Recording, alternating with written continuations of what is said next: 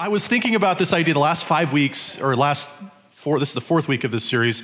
We've been talking about this idea of let there be light, these words spoken in creation, and just the theme of light through the scripture. And light affects us in ways that are surprising, almost unusual if you really think about it. You know, light draws us. We want to look at the light, whether that light is the fire in the fireplace, whether it's the Christmas lights. You will drive miles to go see a particularly elaborate Christmas light display on somebody's house, and it's a fun tradition that many of you have. And this is something, it's interesting the way light does that. And in fact, if you were an alien, this alien race or something examining humanity, you would probably find that unusual. Right? Light is useful because it helps them see. We understand that part, but they also just like to look at it. It makes them feel certain ways when light is a certain way, and there's that particular wavelength of light that cheers them up, and makes them happy when the sun comes out after it's been cloudy for a while. Light affects humans in interesting and sort of unusual ways when you think about it. And light is this incredible symbol. When you trace it through the scripture, it becomes this really powerful, instructive symbol for us of God and his holiness and the power of God and the way that, Jesus even called himself the light of the world. And then we trace this kind of theme as we've been doing through this series, and we see that we can learn so many interesting spiritual principles by uncovering this and thinking through this idea of light as a spiritual symbol. And it's very fitting this darkest time of the year, right? The Christmas season, where we just light up our homes and light up the places out in public. And it is an amazing contrast between the darkness and the light. So this week we're going to be in Matthew chapter 5. If you have your Bibles or devices, go ahead and turn there. We're going to be in Matthew 5 in just a few moments. This is the passage of scripture that is called the Sermon on the Mount, Matthew 5, 6, and 7. This is the sort of manifesto of the kingdom of God, is one way you could title it. This is the idea, this is God the Son, right? Jesus telling us what life is like in his kingdom. If you study the teachings of Jesus, you see that he is always talking about the kingdom of God and how life is different in this kingdom. And the kingdom of God is like this, and the kingdom of God is like this. And he's telling his people, his gathered followers that are with him, this is a teaching directed towards his disciples. And he's saying, this is what life should be like for my followers. This is the what you should obey. This is what I am calling you to. And the standards are very high, what he calls them to, so high that we need someone to help us with this, which is what Jesus was coming to do. But it's all about this life in his kingdom and the blessed way of living. So we have the Beatitudes at the very beginning where Jesus says, blessed are the poor in spirit, for theirs is the kingdom of heaven. And then it goes on, and he's talking about this is what his kingdom is all about. This is what his people should be all about. So this is the Sermon on the Mount. And in fact, we're going to take an extended time in 2019 to go through these three chapters, Matthew 5, 6, and 7, and really spend some time unpacking the Sermon on the Mount and spending more time in that. But today we're going to start with just Matthew 5, 13 through 16. Jesus speaking, he says, you are the salt of the earth. But if salt has lost its taste, how shall its saltiness be restored? It is no longer good for anything except to be thrown out and trampled under people's feet. You are the light of the world. A city set on a hill cannot be hidden. Nor do people light a lamp and put it under a basket, but on a stand, and it gives light to all in the house. In the same way, let your light shine before others so that they may see your good works and give glory to your Father who is in heaven. I love this passage of scripture. This is where we get the idea of salt and light. If you hear those two words together, salt and light, it is a very common image and a way of describing the Christian life. Christians are supposed to be salt. They're supposed to be light. And both of those things, we're not confused about what salt is or what light is. Those are very common images. And we can begin to understand what Jesus is calling his people to by understanding these images. But they're very ordinary things.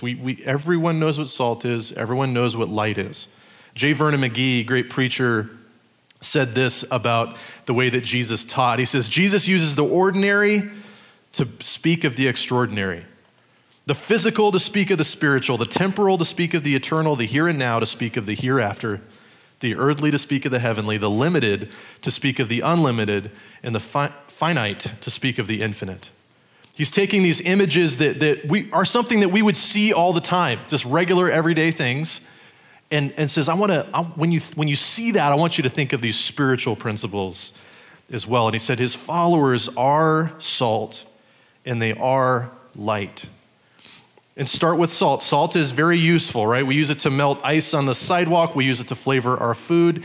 In the ancient world, the primary use was a preservative and as a seasoning, right? So preserving and seasoning were the primary uses in the ancient world. And it was very valuable. And in fact, the word salary, if you think about the word salary and the word salt, they're similar on purpose because salary came from the word salt. That's where its etymology, its origin of that word was. Roman soldiers at different periods through history were paid in salt because it was universally valuable. You could use it as currency. Take a little bag of salt and buy whatever you needed because that was valuable. It was easy to transport. It was someone could be worth their salt, right? That phrase came from that idea of someone having value and bringing value to something. You could use it as a currency. It was a preservative and it was a seasoning. So let's think about that in terms of what Jesus is telling his followers. You are like a preservative and like a seasoning. But he says, if the salt loses its taste, how shall its saltiness be restored? There's some essential quality of Christians that gives them value and makes them valuable to the world.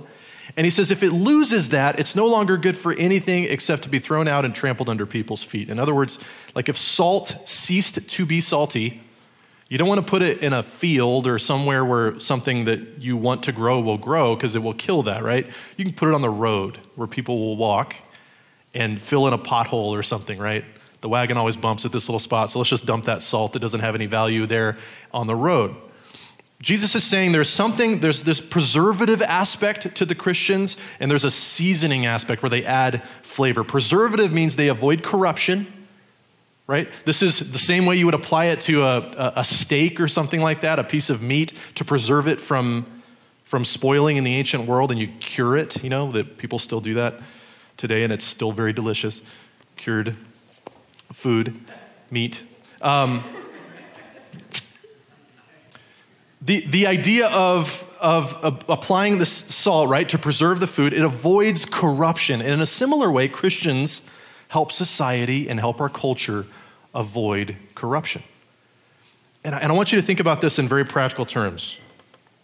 I want you to think, what would happen to Spokane if everything that was started in the name of faith, every organization that had a Christian history, every organization or hospital that has, you think about all the hospitals in our area that have these very religious sounding names, Holy Family, Sacred Heart, Deaconess, right? You trace their origins back. They were started by nuns and the Catholic Church and these different churches that started to meet the practical needs, right? People need medical attention, and so we're going to start something in that community that will help meet the needs of the community and help bring healing for people who need healing, right? And you think about the universities and the schools, think about Catholic Charities disappearing, Union Gospel Mission disappearing, even the YMCA, right? Why the C in the YMCA is Christian. YMCA, YWCA, everything done in the name of Christ in our community, including the churches, vanishing. What would happen to society? What would happen to Spokane if the preserving elements that the Christians and the things done in the name of Christ, if they just all vanished? It wouldn't be good, right? Can we all agree on that? Even if you're not, even if you don't share my faith, right? Even if you're someone who's kind of exploring Christianity and you're here because you're curious about that, you have to agree that there's a lot of good being done in the name of Christ. And if all of that vanished, it would be difficult for society. When someone has trouble paying their utility bills and they call around and they're not sure what they're calling different organizations, they say, call the churches. Call the churches. When someone needs help with something, call the churches. If all those churches were gone and they didn't have that, backup plan and the ability to be helped by the communities of faith that are there or by all of the good that is done in the name of Christ, it would be an absolute mess. In a similar way, Christians are a preservative to avoid corruption in our society. It would be devastating to our community if something like that happened. We're also a seasoning, right? There's this idea of adding flavor. And when I was thinking about this morning, I was having trouble bringing this concept across and trying to think about how I would apply this, this idea of seasoning and adding flavor. And then I was thinking about all the great works of art that have been done to glorify God, to the cathedrals that are built, the great paintings hanging on the museums and the walls of the museums, and all these incredible things of beauty that have been done that delight the heart. Even great works of music, Handel's Messiah, for example, and all of these amazing pieces of art that have been done in the name of Jesus to glorify him in the name of Christ, and these things that just bring joy and bring delight to us. I think there's another way you could think about this idea of salt, and you could think about it like the idea of salt makes you thirsty. Salt makes you want to take a drink of something. And as Christians, we represent the living water. Jesus has said that he came that people might have life and that within their souls would be like springs of living water. And so we are to help people see that and help people know that and want people to, or have people want what we have and who we represent. And then this other image, right? So salt, we know that. And then there's this idea of light. And then there's two kind of examples, illustrations that Jesus uses. He says it's like a city that's up on a hill that's all lit up and you can't hide that.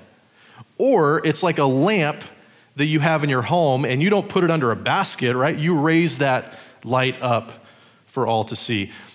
I'm so grateful to live in a period of history where we have electricity and we can banish the darkness so easily, right? Flip on a light switch, we're good. In the ancient world, you would have patterned your life around the light and the dark a lot more than we do today, right? We've got headlights on our cars. It's not something that really inhibits us too much. In the ancient world, maybe you'd go to bed, right? It's dark, you go to bed when it gets dark, you get up when it gets light. And if you're not, the average person wasn't wealthy, so they're not always lighting up their homes with candles and oil lamps and all of that. But maybe you have one lamp, right? In the illustration that Jesus is using here is you got a house that's one room, you have an oil lamp. He says, you don't put the oil lamp on the ground or cover it up with a bushel. He says, you raise it up. You put it on a stand, and it gives light to all in the house. It's fascinating to me that Jesus says to his followers, you are the salt of the earth, and you are the light of the world. I think if we were to take a poll about how comfortable in this room that we are with that idea, would you say that about yourself? I am the light of the world. The average person in this room might say, well, I'm trying to be the light of the world. I want to be the light of the world. I want people to see me as a light that points people towards Jesus. That sounds great. I really want to do that. That's an aspirational thing, right? Someday I'll be a brighter light than I am right now. Maybe I'm very, I don't know if I'm the light of the world now, but hopefully someday, if I try really hard, I will be. And Jesus says to his followers, to his disciples, this is, if you study the Sermon on the Mount, this is directed towards his followers. He says, you are the light of the world. You are now the light of the world. You actually don't have a choice about that if you're a follower of Christ. You are currently the light of the world. And again, who else is the light of the world? Jesus said that about himself, right? We looked at that in the second week of this series.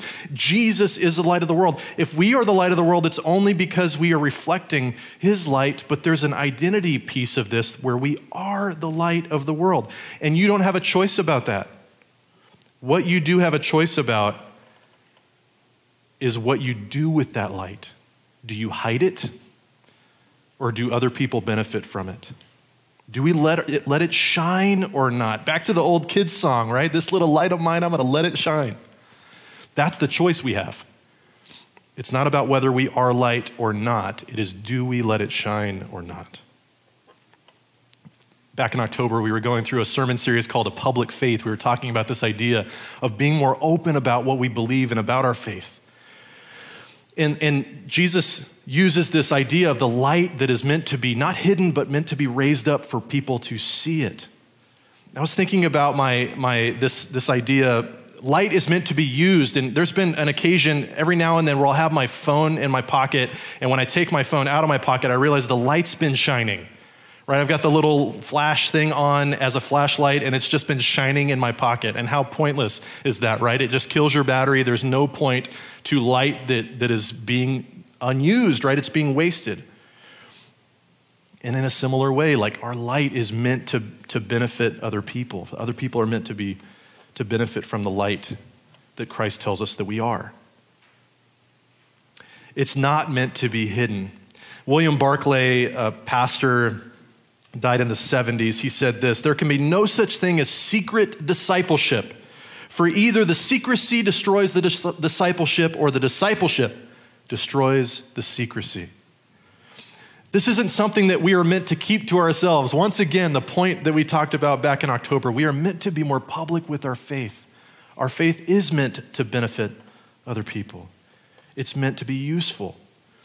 And so our goal then is visible good works, and the end result is that all the glory goes to God. And sometimes Christians, we can stay with this idea of good thoughts towards other people. We have good plans, good intentions, but we don't ever follow through with those good works.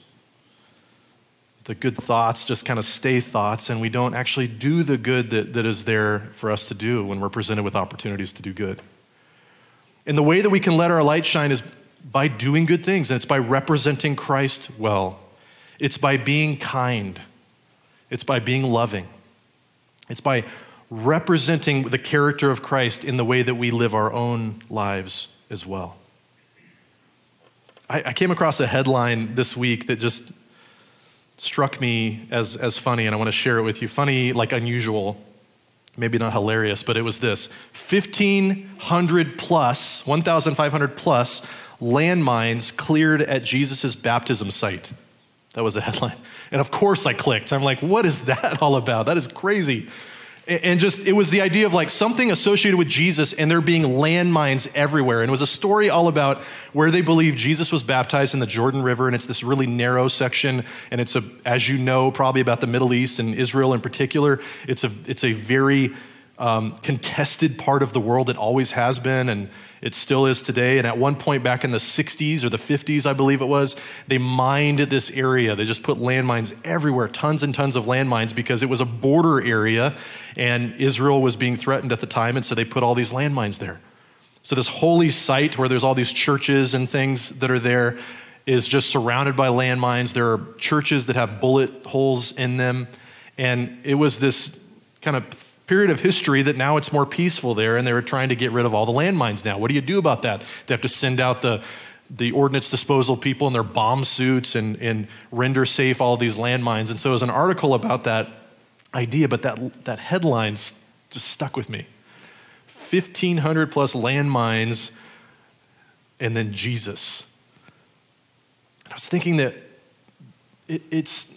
there's something in common with a lot of Christians in that, where we represent Jesus and we want people to come to Jesus, but there are landmines everywhere. And I want to be very clear about this.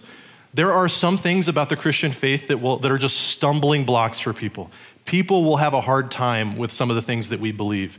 As far as the essential truth of the gospel, Paul is talking about this, and he says the cross itself is a controversial idea, that we might need salvation, that we might be so flawed and broken and sinful that there's nothing we could do to save ourselves, and we need a Savior who would give his life for us because we deserve death. That's controversial, right? And so there's this built-in thing about what we believe that is already controversial, that people might already have a hard time with. So let's do our best to make sure we're not putting extra landmines out there. And here's what I mean specifically. That Christians should be kind. Christians should be loving. Christians should be unified. We should stick together.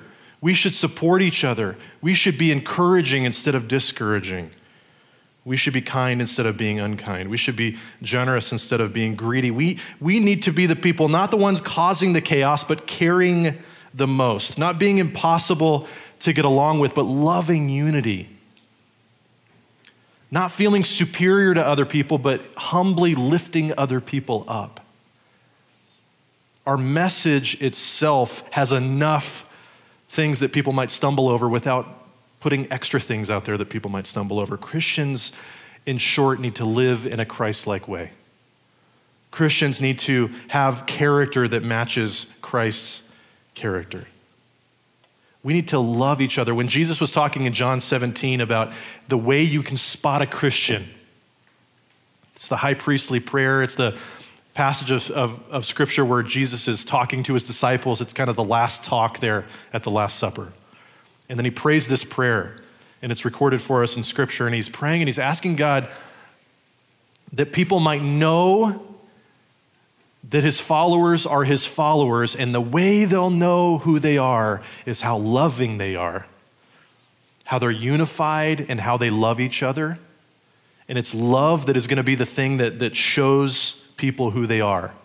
I want to know who the Christians are, and you look for the most loving people, and you find them as the Christians. That's what Jesus said. That's how he wanted people to be spotted. That's how the indication that someone is a follower is that they're the loving people, they're the unified people. And too often that's not the case. Too often we struggle, and none of us is perfect, and that's good news because Jesus came to save imperfect people. I'm so grateful for that, right? But we need to be a part of what God is doing and be a part of this restoration process and realize that we can sometimes be people that don't draw people to Christ. And the character parts and the pieces of our heart that are still broken and need restoration, we need to open that up to God. Say, I want to be a light that draws people to you, and so I need you to heal me. I need you to restore me. I need you to change my heart. I need you to make me more loving. I need you to make me less angry so that other people might see you. The whole point is that they might glorify God, that they might know God. This little light of mine, I'm going to let it shine, but I need you to change me.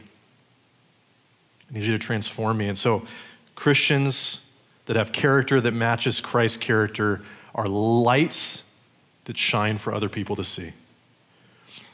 And the point of that is not so that we can glorify ourselves, and there's a really interesting distinction there, right? Because it's easy to go, I want to shine in my light for others to see. I want to do good things, and I want other people to see those good things. And the rest of that God might be glorified, we go, I want to take the glory for myself. And Jesus specifically cautions his followers against that in Matthew 6, 1-4. He says, beware of practicing your righteousness before other people in order to be seen by them.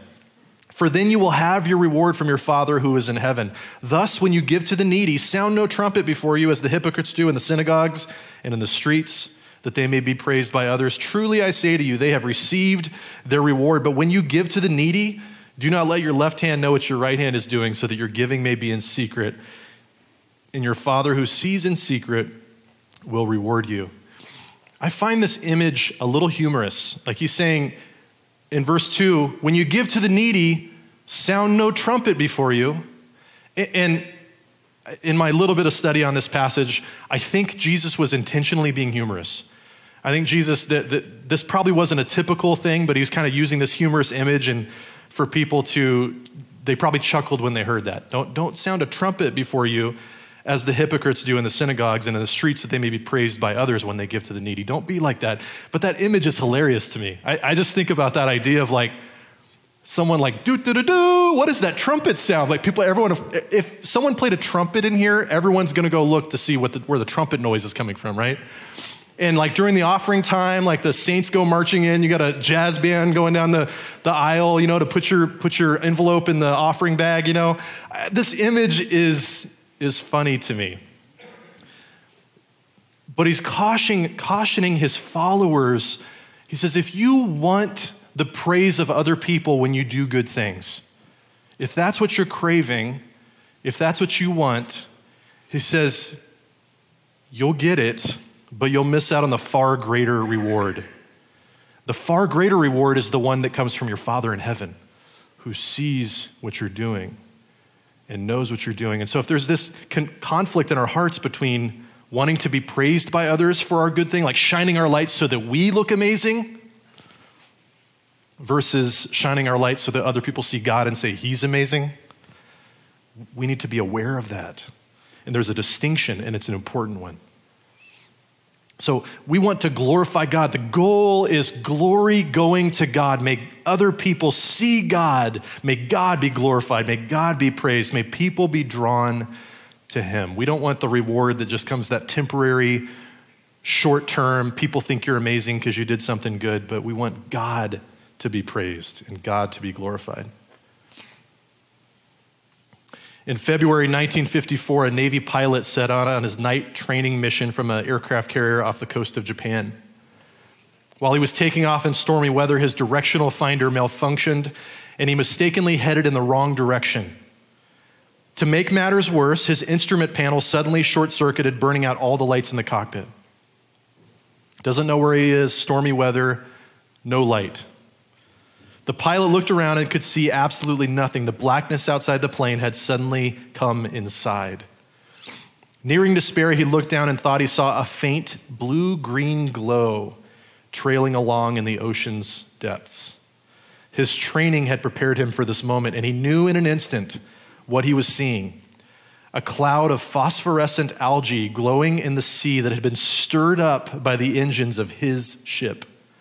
It was the least reliable and most desperate method of piloting a plane back to a ship safely, but the pilot, future Apollo 13 astronaut Jim Lovell, knew that was precisely what he needed to do, and so he did. Jim Lovell saw the light, and the light guided him safely to where he needed to be. You know people who are in the dark.